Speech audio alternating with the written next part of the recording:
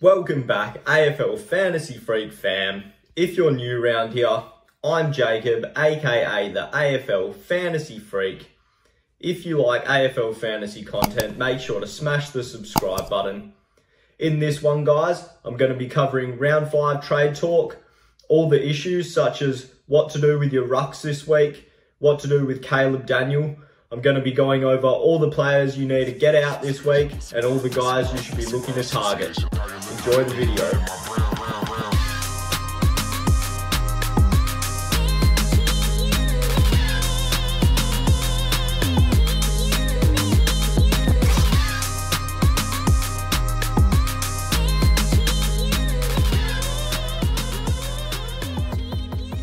We're starting to see a lot of these rookies drop off and a lot of our bench guys are starting not to play. So I think it's a priority to try and fix some of that up this week. And these are the guys I'm looking to target. So my number 1 rookie prospect is Lachie Jones from Port Adelaide.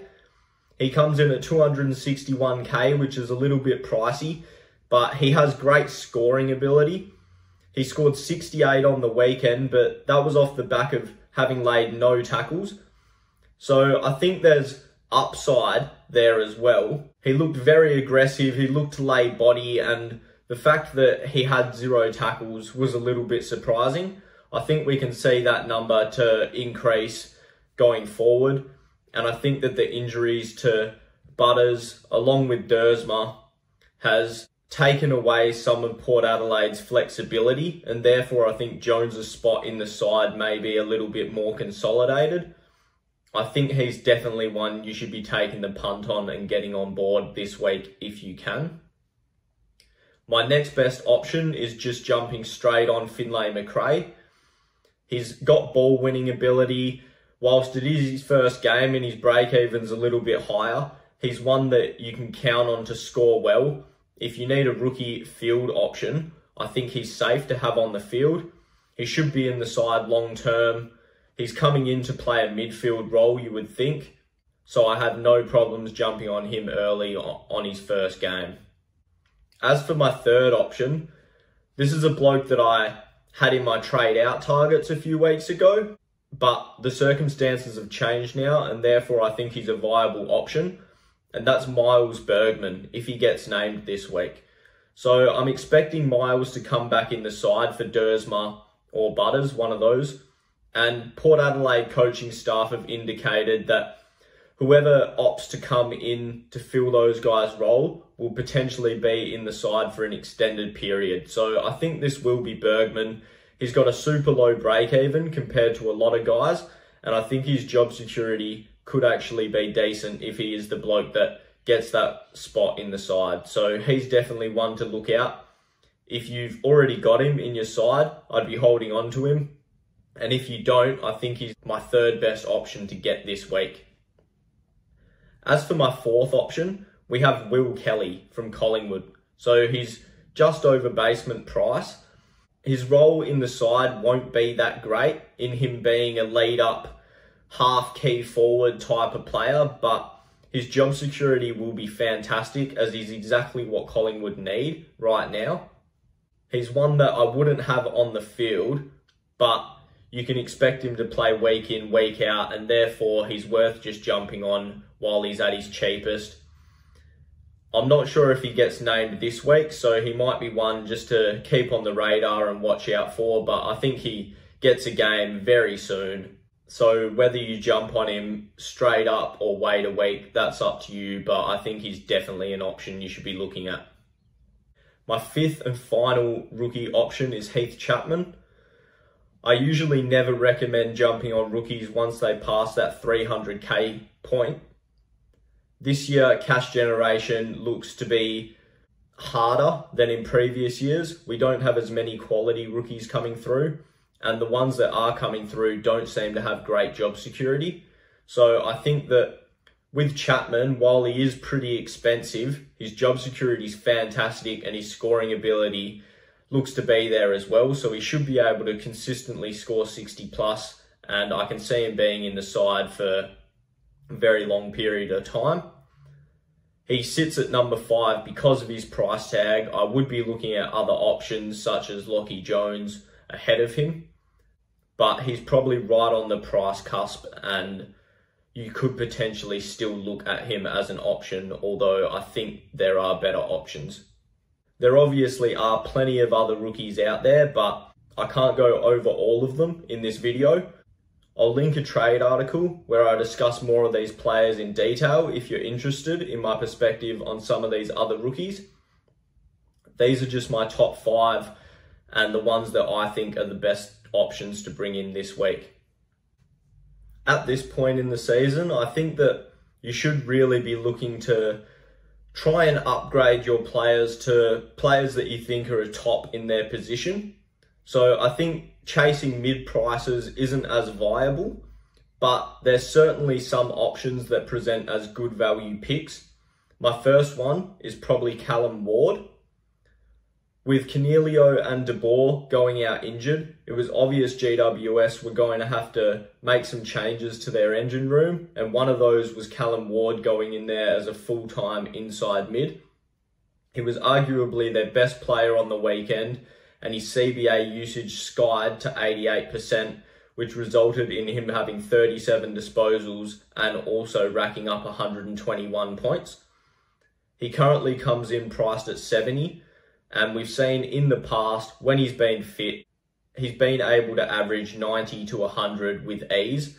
So there's at least 20 points upside if he's to continue in this role, which I think he will. And therefore, I think he's a fantastic pick as a mid-price option. My second pick is CJ from the Hawks. This man loves an intercept mark.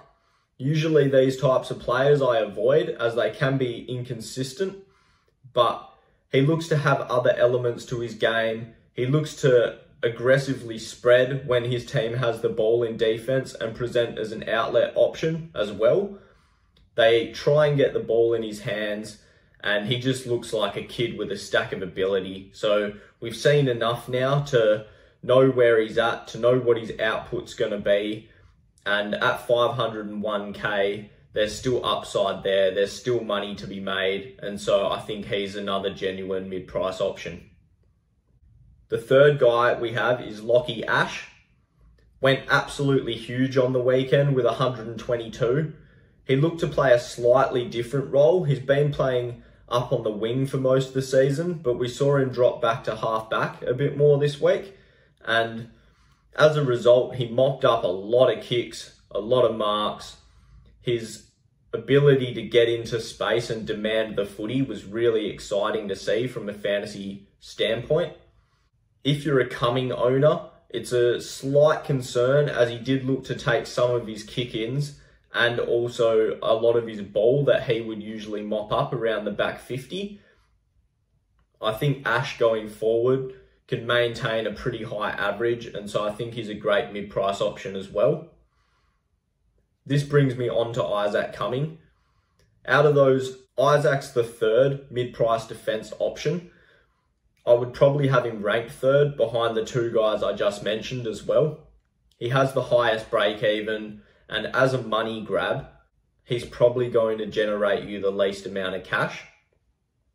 I also think that if Ash is to stay down at halfback, it could sort of hinder Cummings' ability slightly. So I think from a scoring output and a money output, I think he's probably third in the pecking order there. My last mid-price option is a pretty unique guy. He has a huge ceiling. We've seen it in previous years. He can go 140, 150. When he's allowed to free roam and rack up the pill at his own will. This is Aaron Hall. So Aaron's, since his sub-affected score of 11, he's scored 99 and 123, I believe. In this time, he's seen a pretty fantasy-friendly role, which has seen him drift up to the wing and mop up a lot at half-back. He's taking the kick-ins in what looks to be a now 50-50 split with Zeeble. And if this fantasy role is to continue, there's no reason why Hall couldn't potentially be a top 6 forward. I think he's potentially worth the punt At this stage, the forwards look to be unsettled. Unlike the midfielders, the rucks and the defenders, where we have a pretty clear idea of who the top guys are, it's pretty unclear who the top forwards are going to be at this stage. So I think that taking a risk on a guy like this in the forward line is definitely viable. And if you're looking for a mid-price forward option, I think Aaron Hall could be a sneaky, unique pick, although it does come with a lot of risk. North Melbourne are throwing the magnets around. We saw Kane Turner go into the middle last week. Their team's very unsettled. They're going to try different things, and so his role could be volatile in the future, which is just something to consider. But as it stands right now, I think he's a fantastic option. If we jump into my premium options, I think these guys here are really important, and I will touch on some different trade outcomes and possibilities after this segment. But I think getting either Grundy or Gawn, if you don't have one of those two guys, is your top priority this week. It's looking like GWS could potentially play Mumford again. With Rory Lobb around the corner, I don't think Meek will get a game. Hunter's not going to come back into the side, you wouldn't think. So a lot of coaches could be left with a donut in their ruck this week if they don't pick up another replacement.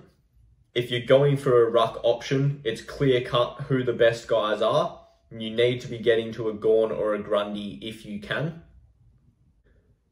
My second best premium option is Riley O'Brien. He's dropped 147k from his starting price, which leaves him priced at 93. He's clearly the third best ruck. He averaged 108 last year, so he's well down on that. Now's the time to pick him up, and especially if you can't get to Gawn or Grundy, he's the guy that you would want to target. I think getting a ruck this week, if you have Flynn at F2, is a must going forward for stability. Flynn's job security isn't as strong as what I thought it would be, and therefore you can't be relying on him on your field at this point. My third premium option is Jordan Ridley. Ridley is having a fantastic season. He's mopping up heaps across halfback. They use him for the switch all the time. He's got great interceptability, and he's getting 20 to 30 points for free just from the kick-ins each game, as he is the number one kick-in taker, and he does take in a very high percentage of their kick-ins. He's currently priced at 101, but at this rate, I can see him averaging 105 to 110. So he's only going to climb in price from this point, and therefore I think you can jump on board now if you're looking for a premium defense option. The next premium is Tom Mitchell. He's only at 11% ownership, and he's priced at 106. We've seen Mitchell average 120 plus in the past. He looked back to his best on the weekend, and although he copped a tag from Brayshaw, he still managed 120, and before that was on track for 150. I think now he's as cheap as he's going to get. There's upside there, and he's pretty low ownership. So getting on board now is going to give you that edge on the rest of the competition, as they'll be looking to get him in later. The last premium option I have is Adam Treloar. He comes in priced at 98 after a poor start to the season, but his role's clearly changed. With fitness, he looks to have gone more on ball. I expect this to continue. He's getting used to the Bulldog system. He's been 110 on multiple occasions in the past. He's definitely value, and at the price, you should be looking at him as a premium option to bring in this week. If we take a look at which guys you should be looking to trade out, I think your number one priority has to just be focus on guys that aren't playing. So whether that be Rory Sloane, Caleb Daniel, potentially a Hayden Young if you couldn't get rid of him last week. These types of guys need to go. They should be your number one priority. And I'd be looking to target someone that I've mentioned in the earlier part of the video. From there, your second priority should be fixing up rookies. A lot of teams are accumulating a lot of rookies on the bench that aren't playing. Whilst this isn't a super big concern now, it will be in a month's time, and therefore trying to tackle it head on now is probably the best solution to preventing that problem in the future. I'd be looking to move on guys like Hunter, Highmore, Sharp. These types of rookies, they don't look like they're coming back, and it's best to just jump off now and jump onto one of the guys that I mentioned earlier in the video. If you're a Caleb Daniel owner and you have Flynn at F2, your number one priority this week has to be to fix your ruck. At all costs, you should be putting that money on top of Daniel to get to Gawn or Grundy or go to O'Brien. You have to fix your ruck this week, guys. There's no other way around it. Even if Flynn plays this week, he might not next week, and then it's going to be an issue then. So get that fixed now. You don't want to be relying on these rookie rucks from this point forward.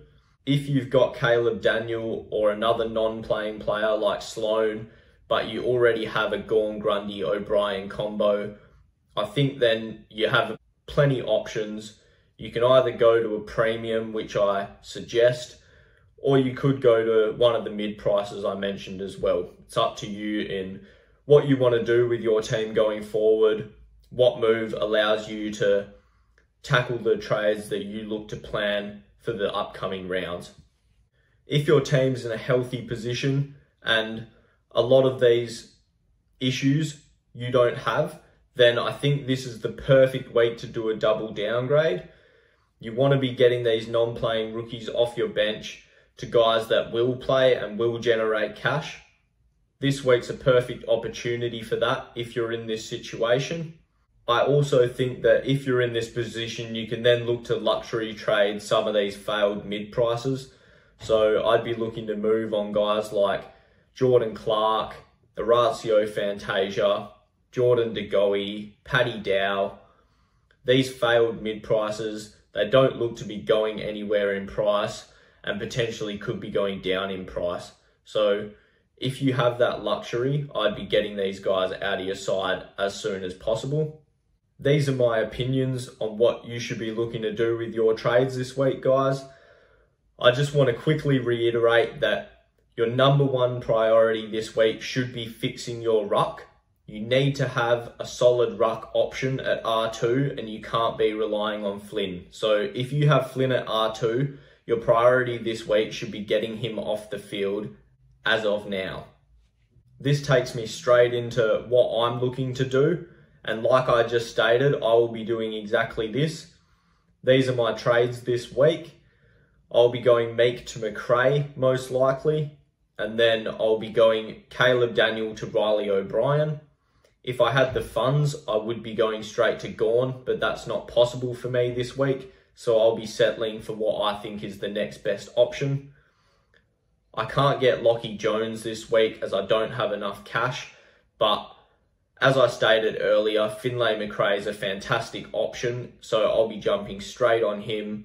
His scoring should be great. He's good enough to go on the field this week for me, which I'm looking for, and his cash generation going forward should be fantastic. So I'll be looking to do some trades along those lines.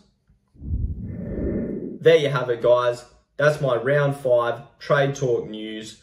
Everything you should be looking at doing with your fantasy side this week. If you've enjoyed the video, make sure to leave a like, drop a comment below if you have any questions about your side. If you enjoyed the video, smash the subscribe button for more AFL fantasy content. And until next time, guys, keep climbing up the ranks. Look, I'm about my pledge, bitch. I'm decked up on blue bills, and I won't stop until the cash pit look like fall leaves in a bag fill. Tell her out of my face if she coming with that bullshit. Quick to say my piece, I'm so after school special. She